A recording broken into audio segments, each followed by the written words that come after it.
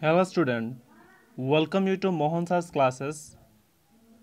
Today we will learn chapter 6 of your English reader from a railway carriage.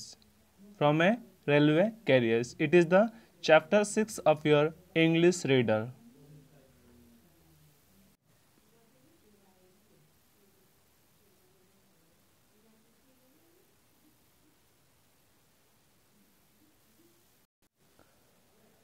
Let us begin the class from a railway carriage. Introduction part. Traveling experience are source of great happiness for children. In childhood days, we all had a fascination towards traveling in trains because of its length, the sound produced by the mechanical movement of the wheel, the loud horn, etc. Here in this poem from a railway carriage by R L Stevenson, the poet describes his thrilling journey in a train and about those sights that he saw then. So, in this introduction part, it is said that traveling experiences are a source of great happiness for children. We know that the children, whenever they travel, it is the great source of happiness, or they feel a great happiness in their life, or they are glad to travel. Either it is you, me, or somebody during our childhood or now at present you enjoy the time and the movement of journey. In our childhood days, we all had a fascination towards traveling in train because of its length, the sound produced by the mechanical movement of the wheels and the loud horn, etc. So during our childhood, even now also, we have what a interest towards the traveling in the train. Why? Because the length of the train and the sound which is produced by the mechanical movement of the wheel. We know that when the train moves, the mechanical or the wheel of the train produce some of the sound, and the loud horn. So all these things make excitement to the children, either it is you, me, or somebody else, to travel in the train or to move by the train. Here in this poem from a railway carriage by R L Stevenson, the poet describes his thrilling journey in a train and about the sights that he saw then. So in this poem, who is the poet? R L Stevenson. R L Stevenson. So he is describing his thrill journey in a train and what other things he saw in the train or to the train that he wanted to express in this poem from a railway carriage. Let us know about the poet Robert Louis Stevenson or R L Stevenson. So this Robert Louis Stevenson, he was born on 1850 and died in the year of 1894. And he was a Scottish writer. He was born in Edinburgh as the son of Thomas Stevenson and Margaret Isabella. Understood? So where he was born? He was born in Edinburgh. He was born in Edinburgh in Scotland. Next, who was his father? His father was Thomas Stevenson. Understood? His father was Thomas Stevenson and his mother was Margaret Isabella. His mother was Margaret Isabella. Next, he had literary interest in his even in childhood, so that he used to write story in spite of his several diseases. That means from the childhood itself he was interested in writing literally or writings. That's why he used to write many stories during his childhood, though he was having several diseases in his body, or he was suffering from several diseases. Even then, from his childhood, he was writing several stories for the children. In 1880, he married Fanny Osborne. Fanny Osborne, that means the name of his wife was Fanny Osborne. He died on December 3, 1894. He was just 40 years old then. That means at the age of 40, on December 3, 1894, he died. He is well known for his evergreen work like Treasure Island, Kidnapped, and Strange Case of Dr. Jekyll and Mr. Hyde. So all these things are the writings of whom? The poet R L Stevenson, and he was famous for or well known for his writings. And this is the image of poet R L Stevenson.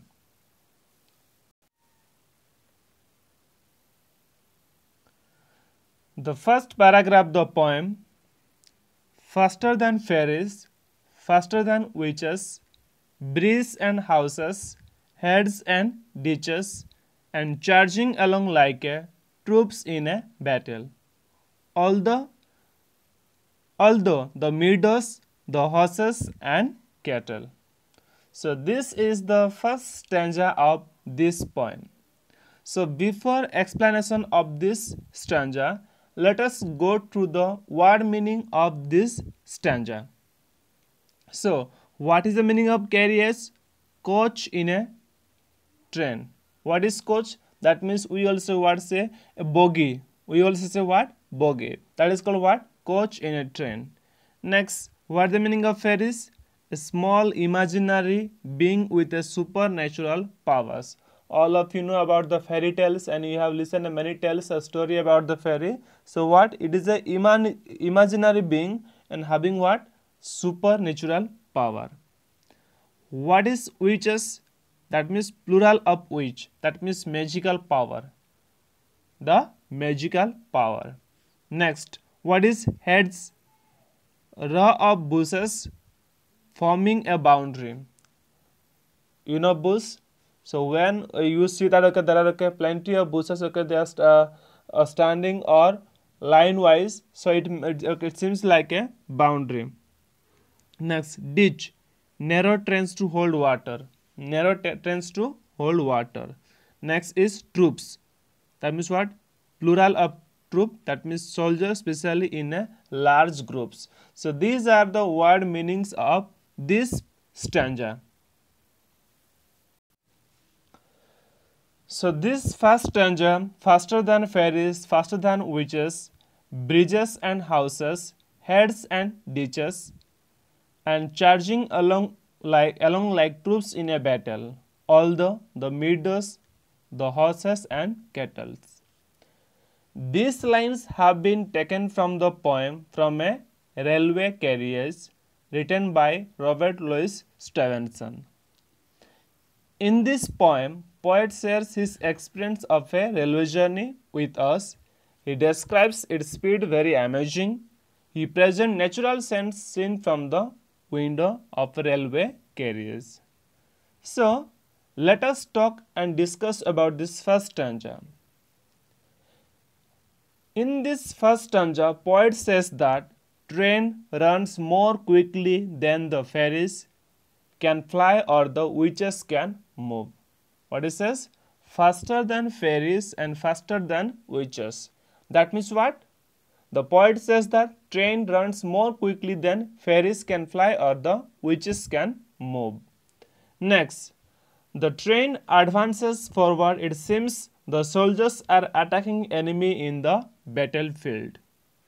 Here says that are charging along like the troops in battle. It says that when the train advances forward, it seems as though what? Soldiers are attacking enemy in the field.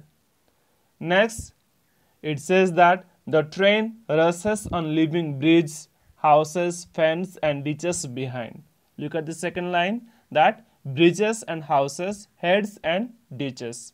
That means what? The train rush or move on leaving what? Bridges, house, fence, dish, etc. behind. That means when a train is moving, so it crosses all these things. What are the things? Like a bridge, houses, heads, dish, all these things it crosses, and it moves like a what? A soldiers moving to attack the enemy.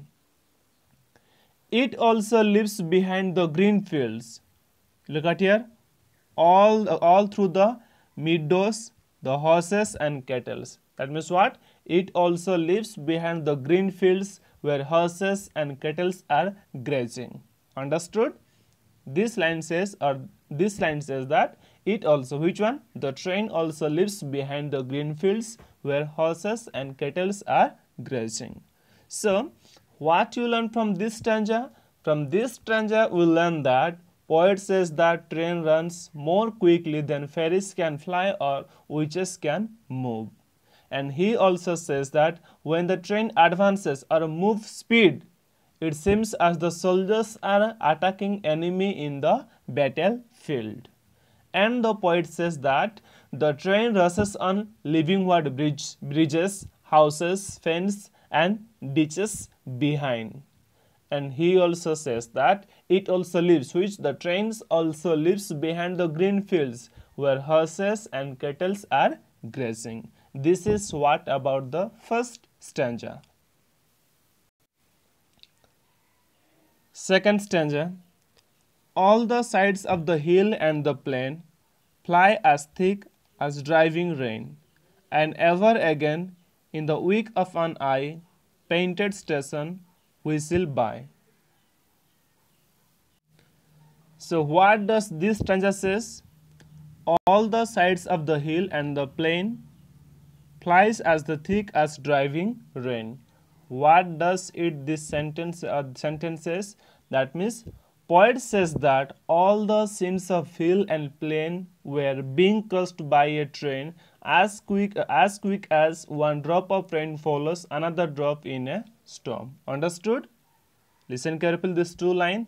All the sides of the hill and the plain fly as thick as driving rain. That means poet says that all the scenes of hill and plain were being crossed by train as quick as one drop of rain follows another drop in a storm. That means what is the speed of the train? It moves such a way that we know while it rains, so when one drop of water fall, before it is reaching the ground, another drop of water falls. So in a storm or during the storm time. So in this way the train travel. Next, and ever again in the wink of an eye painted station whistle by.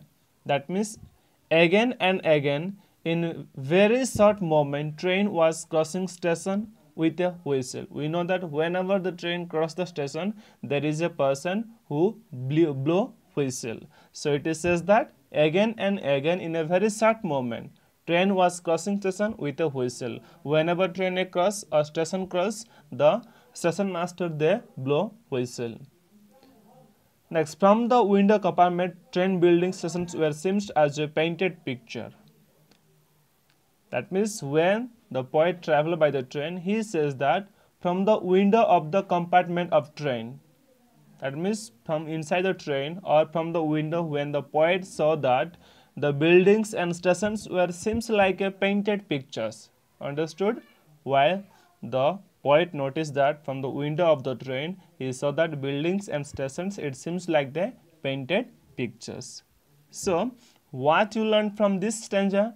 From this stanza, we will learn that poet says that all the scenes of hill and plains were being crossed by train as quick as one drop of rain follows another drop in a storm. Again and again, very short moment, train was crossing station with a whistle.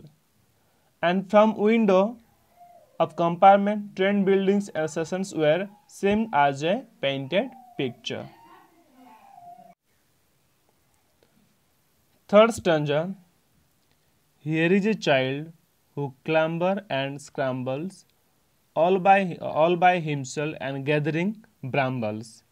Here is a tramp who stands and gazes, and there is a green for stringing the diocese. So, let us discuss the word meaning first from this stanza. Clamber. Clamber in the sense word climb with difficulty.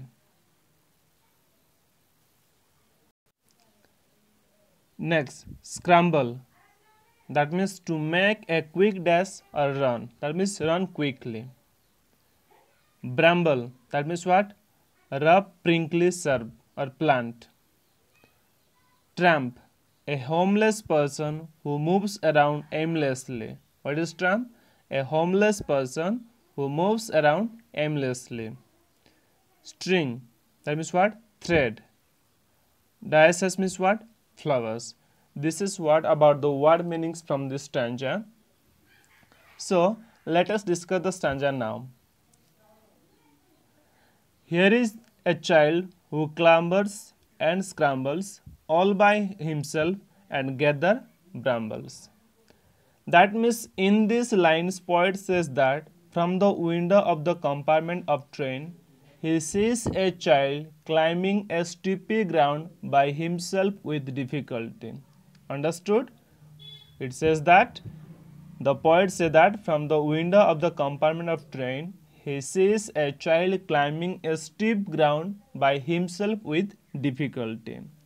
The child was also gathering blackberries during the climbing. Understood?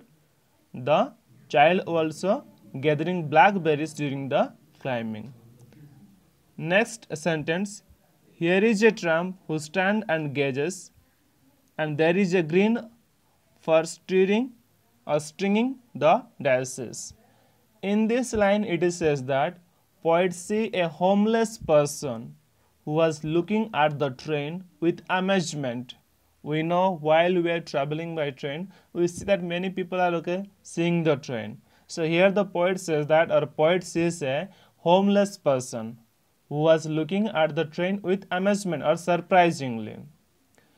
He also sees some ladies in a common village, grassy land. They were making grasslands for daisy flowers. Understood? He also sees some ladies in a common village grassy land. They were making grassland of daisy flowers. So, in this stanza, what you learn? In this stanza, we learn that, or in this lines, poet says that from the window of the train compartment, he sees a child who was climbing a steepy ground by himself with difficulty. The child was also gathering blackberries during climbing. Poet sees a homeless person who was looking at the train with amazement. He also sees some ladies in a common village grassy land. They were making grassland for daisy flowers. Fourth stanza and the last stanza. Here is a cart run away in the road, lumping along with a man and load. And here is a mill, and there is a river, each a glimpse and gone forever. Let us discuss the word meaning first from this stanza. Lump. Adjusting without complaint. What is the lump? That means adjusting without complaint. Glimpse. Sight of somebody, something for a very short time. Glimpse means what? Sight of somebody or something for a very short time. Let us discuss the last stanza now. Here is a cart run away in the load, lumping along with man and load. So poet says that he sees a cart moving slowly in the middle of a highway. It was full of load and cart driver was sitting on the top of the load. Understood? What does this line says?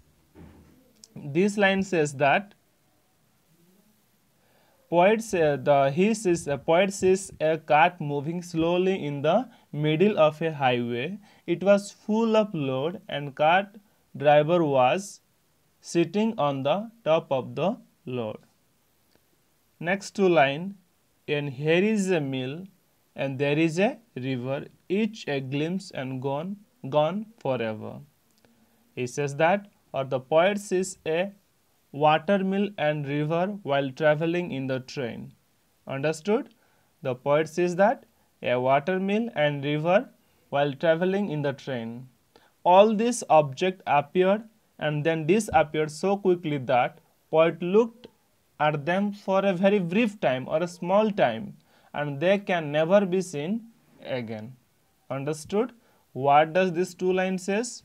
It says that he sees a watermill and a river while traveling in the train, and all the objects appeared and disappeared so quickly that the poet looked at them very brief time or a very short time, and then they can never be seen again. This is what about the fourth paragraph.